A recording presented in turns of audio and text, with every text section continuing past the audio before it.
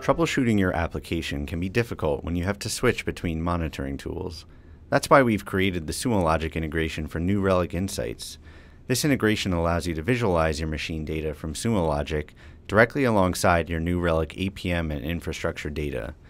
Having this integrated context means less time switching between tools and faster troubleshooting to help you deliver a great experience for your customers.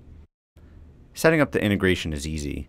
First, log into New Relic Insights and generate an API key that will be used in your Sumo Logic deployment. In Sumo Logic, configure a New Relic connection from the Connections page using the API key and endpoint that you were just given. Give it a name and a brief description so that you can reference it later in your Sumo Logic saved searches. The default payload will be enough to get you started, but you can always customize it later if you want further control over what data is sent to New Relic. Now that you've configured the connection, you can start sending data over to New Relic by scheduling searches in Sumo Logic.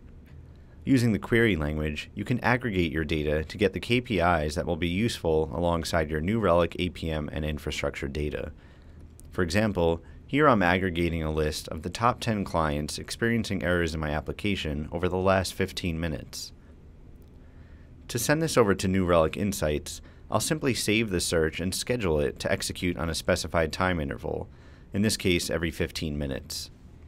From the notification menu, I'll select the New Relic webhook connection I configured in the previous step. You'll notice the default payload will appear below, which I can optionally edit to change fields like the event name, for example. As soon as Sumo Logic finishes executing the scheduled searches, results will appear as custom events in New Relic Insights.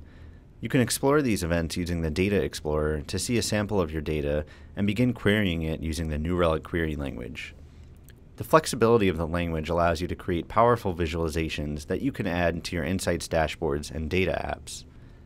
In this example, I was able to create a dashboard that gives me an overview of some KPIs for my Apache server coming from the logs ingested through Sumo Logic.